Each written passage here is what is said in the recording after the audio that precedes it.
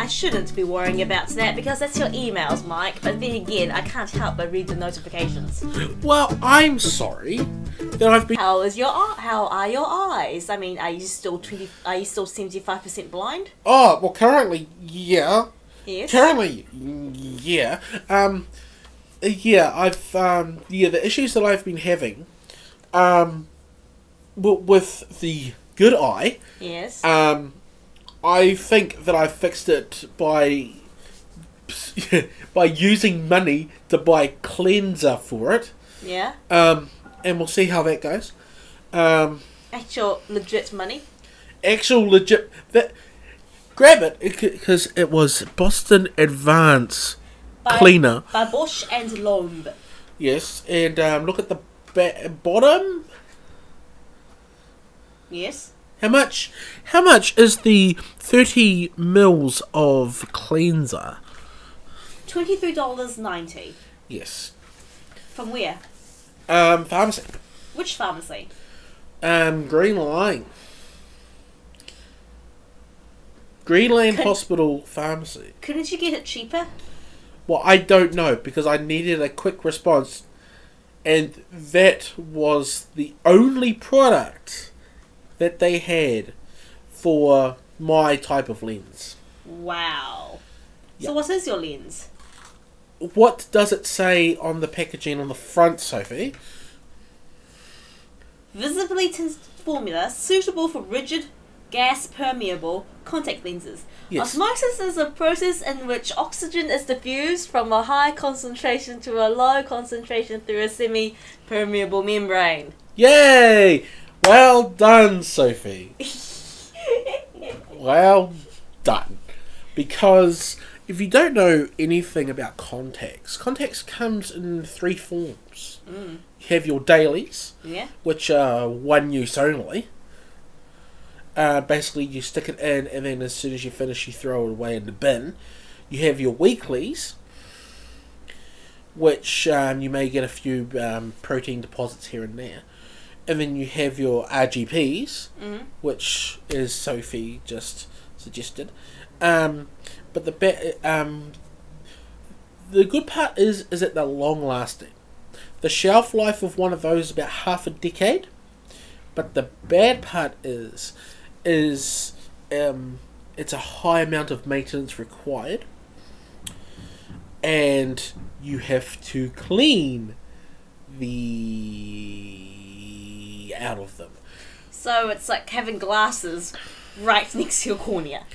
Pretty much. Yes. And we've discussed on the previous podcast why I have contacts in instead of glasses. Yeah.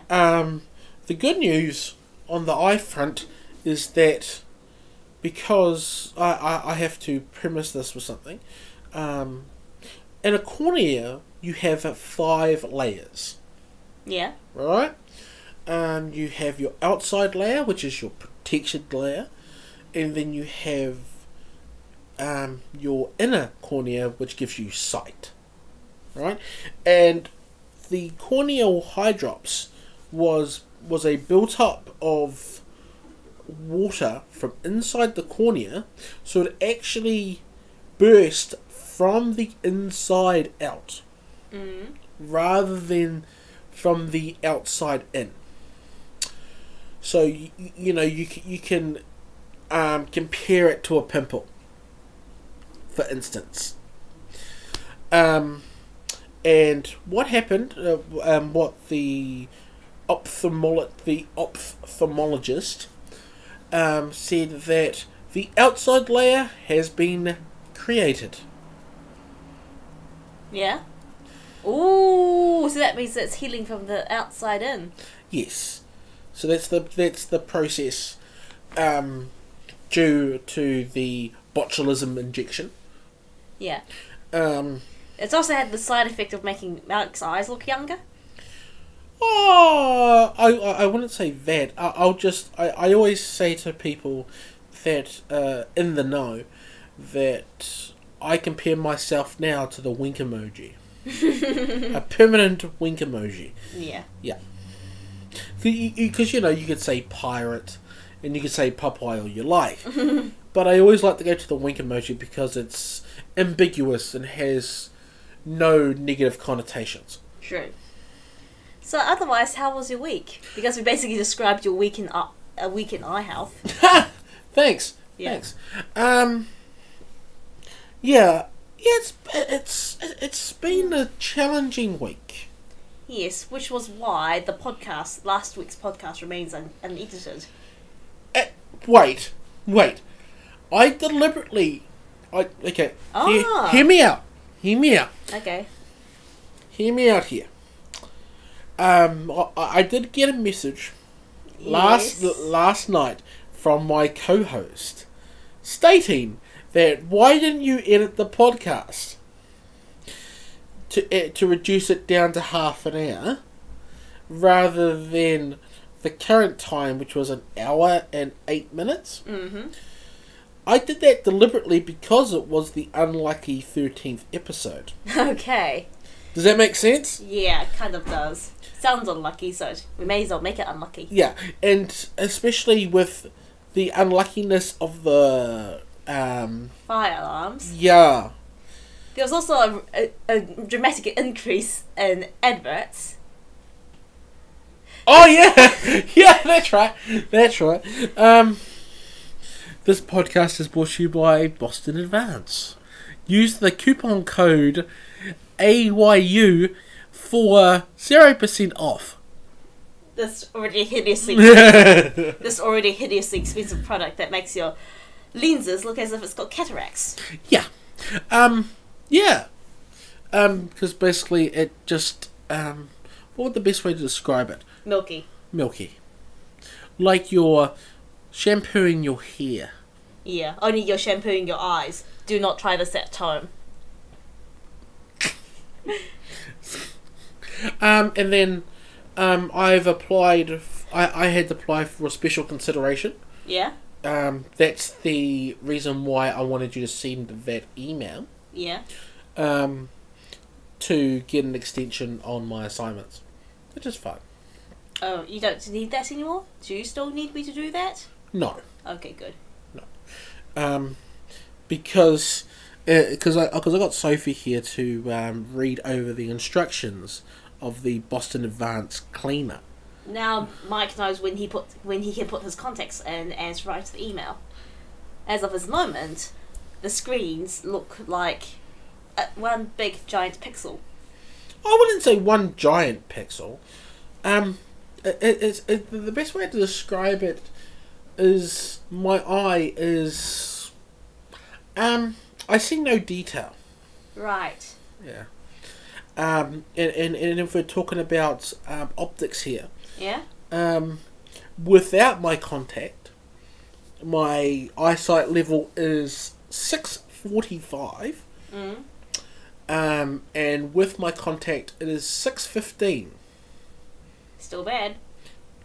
Thank you, Sophie. Thank you for your compliments on my eye. Thank you. But in saying that, how was your week? I know how exciting that was. Stress. Exams. Assignments. Oh, good news is I've started on Bioshock Infinite. Yes. That was fun so far. Yes. Yeah. So, Watch Dogs 2 watch? Sophie? Can't afford that. Okay. Just making sure. And there has been a serious amount of leaks in regards to gaming, but you can find it on your own accord. Such as? I'm not going to say anything, because E3 is next month. E3 is next month. Another game I'm rather interested in is Detroit Become Human. Yeah, but that'll be later on. And speaking of things that have been made into video games, what do you think about movies, Sophie? The theme of today's podcast. Yeah. So, here's another thing Mike did this week. He watched Doctor Strange. Yes, I did. What did you think of it? I was bored. Half an hour into the movie, and I'm just I was thinking to myself while watching the movie, I know how this is going to go. Did you predict the death of the Ancient One? Yes. Okay. I actually have quite a funny story to tell about films and things like that. The reason why it takes forever for the films to come to New Zealand, well, one of the reasons, is because every single media, every single film, every single, well, probably not YouTube videos, every single commercial media has to go through the censor office first. Censorship office. Yes. Yeah. So, one of my tutors, he has a friend of a friend who is a censor, right?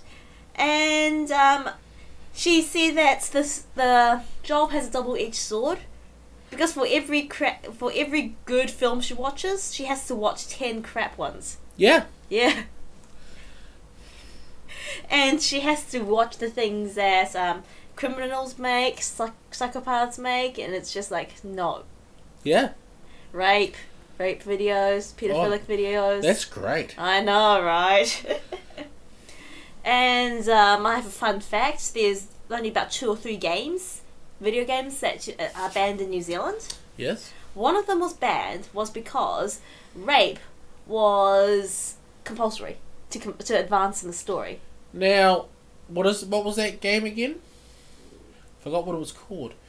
Yeah, there's been I know of a few. Yes. I think Carmageddon was banned in New Zealand at the start. Yeah. At the release, because it was the first game that had blood violence in it. Yeah. I can get on Steam, so they must have relaxed the rules since. Yeah. Yeah. And the same with Mortal Kombat as well. Yeah. There's I forgot what game it is, but it's the most banned game currently, and you can still get it on Steam. Which is the most banned game? I forgot what it was called. Anyway, back to films. So you could predict everything that's actually would happen. No, it was your quintessential movie. Okay. So what is the formula for a Marvel film then? Okay. Please correct me if I'm wrong. Okay. Right? You have the origin story before the superpower. Yeah. Right? Or the suit. Yes. Something bad happens. Yes. Right? There's some sort of insight. Yeah. Some sort of learning or teaching. Yeah. In regards to it. Or conditioning. Yeah. And then the bad guy is finally announced. Then you've got the first battle. Bad guy and a good guy loses. Yeah. Someone dies. Yeah. And then the good guy wins. So who dies in Captain America, the first Avenger? The first Avenger. Captain America, the first Avenger. Technically, it was Bucky. Yeah, and nah. Yeah, nah. And also the professor when he gets the injection. Sure. How about the Winter Soldier? Does it work that way? And Civil War. Captain America Civil War was pretty interesting. Well, I still haven't seen that yet, but I'm assuming it was Black Panther. No, Captain America the Winter Soldier. No, Captain America Civil War basically breaks that formula. You might want to watch that then. Yeah. It's the only one that does break the formula. Yeah. How about the Avengers? What's the formula for the Avengers films? Okay. Because you have a bunch of superheroes together. Okay. Let me think about this for a second. Just 1 second, Sophie. 1 second. Yeah. Someone finds out that they have an overarching power that they can't untap. That's they what? That they can't make. That is starting to overreact. Yeah. Event happens. Yeah. Initial bad guy shows up, gloats about everything. Yeah. And then shit hits the crap hits the fan. You might want to censor that. I know. Yeah. And then the good guys win. Okay. That makes sense. Yeah. And Deadpool makes fun of that formula? Yeah. Yeah. Yeah. Very much so. True. Now, how about formula for James Bond film? Because he said that Skyfall was pretty formulaic as well. So what's the formula for a good James Bond film? Okay. You have your startup action sequence. Yes. Then you have the opening credit scene featuring British songwriter of the moment. Yeah, or no, not necessarily British. Well, there was Madonna. I know, but any sort of singer, Yeah. right? But he seems to be focusing on British ones for the moment. Yeah. Yeah. Let the sky fall, let it crumble, we will stand tall. I'm editing that out. Pardon? I'm editing that out. You're going to sing it or no? No. And then you have the premise. So you have Bond down in the dumps. No. Then you got firstly you have the premise. Premise, okay. Yeah. Like the setting up of the environment. Of the story. Of the story. Yeah. And then you have... Like you getting inklings that there's villainy going on. Yeah. And then you have the MI6 briefing. Yeah. Then you have the Q briefing. No, the MI6 briefing. What does it always end with? Like, should you choose? No, that's Mission Impossible. Yeah. But, Sorry. Yeah. So you have the MI6 briefing. Yeah. You have the meeting with the quartermaster. Yes, with all the wonderful gadgets. Yeah. Maybe steal a few cars or two. Yeah. Then you go to a location. Then you have a minor plot point. Yeah. When does the Bond girl come in? Between the minor plot point and the villain showing his face. Okay. Okay. Then Bond girl shows up. Yeah. Then the major plot point starts. Yeah. You finally see the villain. Yeah. Villain gets his way. Yeah. Bond goes away. Yeah. Broods. Formulates a plan. There's some sort of sex scene involved there. When does the Bond girl die? Now. I mean, in Scepter, none of the Bond girl dies, which is basically a first. Yeah, which is a first. Yes. Yeah. But when roundabouts for the other films, when do the Bond girls die? Yeah, pretty much after the minor plot point is finished. Oh, so she's the minor plot point. Yeah. Then? And then, Bond formulates a plan, like I said. Yeah. Often spurred on by the death of his love. Yes. His 15th love. Screws it up. Yeah. And then ad-libs it. Yeah. Gets away with it. Yeah. Drives off in his Aston Martin to the sunset. And that's it. And MI6 is pissed off with him again because he did something wrong. Yeah, out of his ad-lib plan. Yeah. Yeah. Oh, your knee's really uncomfortable. Yes. I know.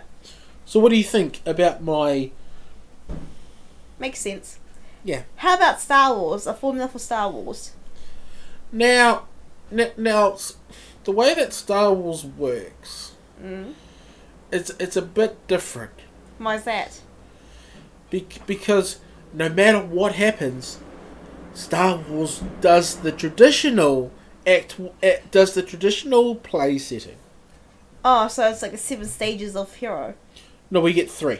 3 stages. No, someone said 7 stages. No, it's 3. Okay, because I watched TED Talk about it. Yeah, because because you've got... I'll link to the TED Talk, guys. Yeah, it's just like with any sort of Shakespeare play. Oh, so Star Wars runs like Shakespeare. Yeah. Act 1, Act 2, Act 3. Okay. I am just wondering if the microphone's still picking me up because I'm so far away. Yeah, it's not picking you up. It's still picking me up, okay. Yeah. Yeah. You have Act 1, Act 2, Act 3, and you just basically critique it down. Okay, so which Star Wars is like which Shakespeare play the most? No. We're just using the Shakespeare play as the guide. Shakespeare play as the formula. Yeah. Okay. Yeah. So how about action films in general? What's the formula for action films in general? Okay. White male protagonist. Yes. Okay. Action films are a bit different. Okay. Okay. You've got bad part happens first. Right. Bad thing happens always first. That's what sets the motive. Yeah. Good guy shows up. Yeah. Has to do something. Yeah. Or else the bad guy's going to do something again. Yeah. Right? When does the romantic interest die? We're talking about action movies here. I'm pretty sure lots of romantic interests die in action films. No. Oh, good. No. Okay. Just no. So when does the romantic interest gets introduced? There is no romantic action there should not be any romantic interaction in action films. But they happen all the time. Name 3 examples. Oh, let's see. What's that film based on the comic book? Is like Hit Girl or something? No. Oh, Kick-Ass. Kick-Ass. I don't consider that to be an action film. I consider that to be a superhero movie. There's a difference between the two? Yeah. Let me carry on. John Wick. I have not seen that movie. Okay. Okay. This is spoilers for the first 5 minutes. John Wick loves his wife very much. She dies Yeah. of cancer. I don't consider that to be an action film. Really? What's that then? A movie. Action. A movie. Just no genre. The Matrix.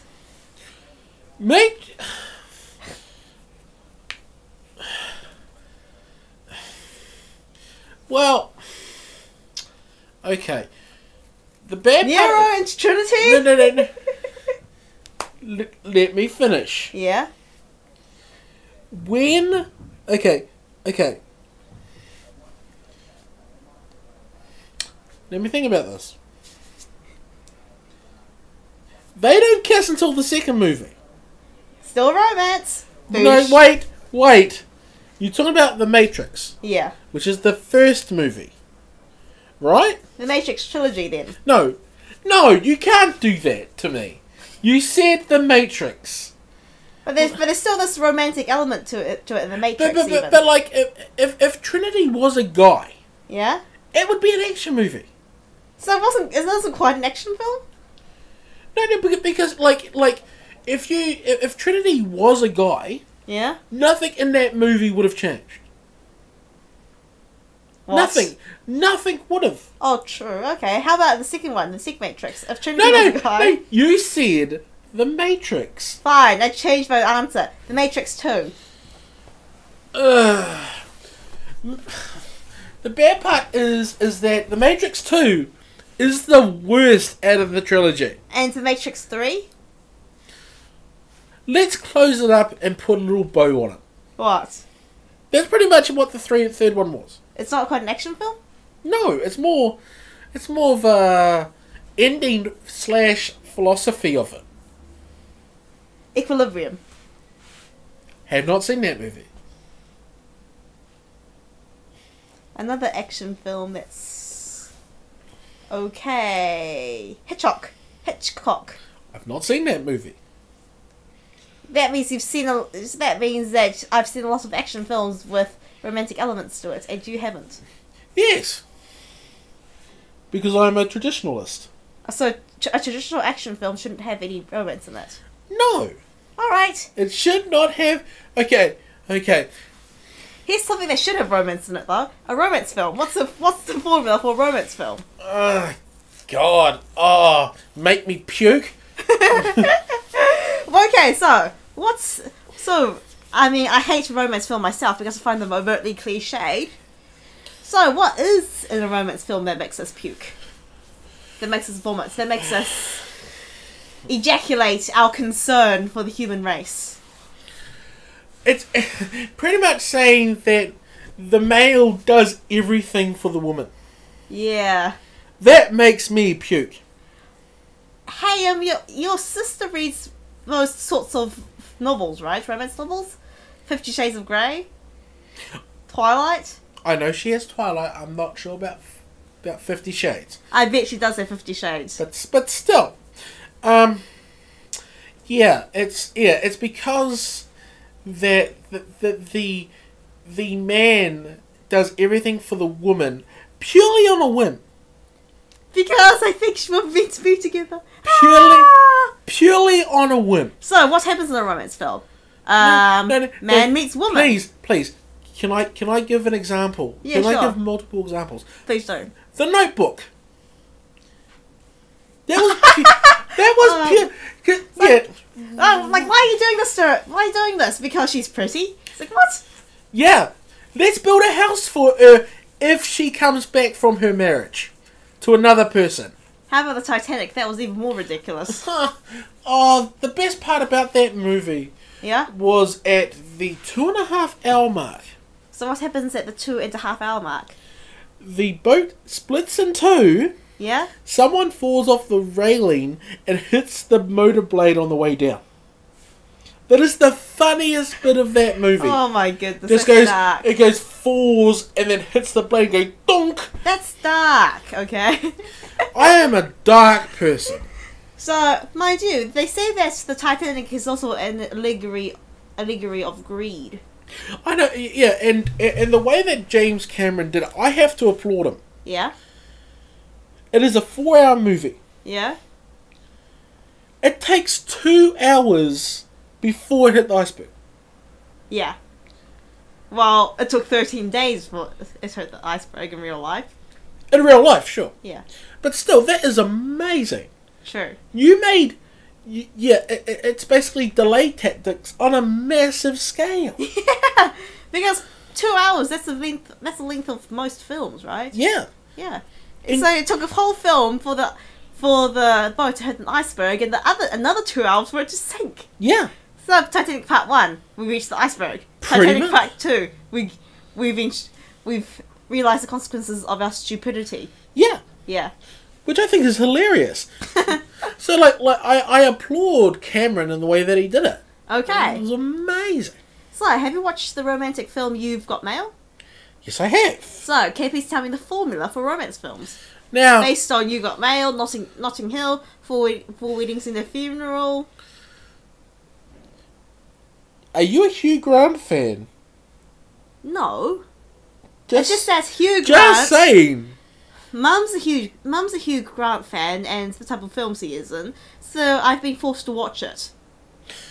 You poor thing. I got asked to watch The Notebook. Yeah.